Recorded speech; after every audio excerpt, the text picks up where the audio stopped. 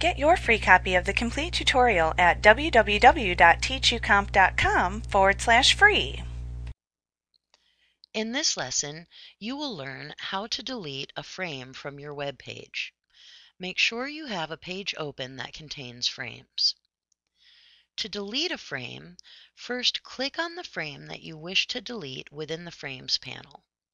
Then, position your cursor in the document window right at the dotted border of the frame until the cursor arrow turns into a double-pointed arrow. Next, click and drag the border of the frame until you have reduced it to nothing. A dialog box will open, asking if you want to save changes. Let's click No for now, just to make sure we actually like these changes.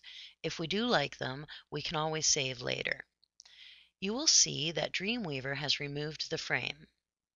If you don't like the way the page looks with the frame removed, simply choose Undo from the Edit drop-down menu. Keep in mind that if you've saved a frame, manually deleting it from a page will not delete the corresponding HTML file from your hard drive. Even though the deleted frame will not appear on the screen, the data remains on your computer as a saved file. Like what you see? Pick up your free copy of the complete tutorial at www.teachucomp.com/free.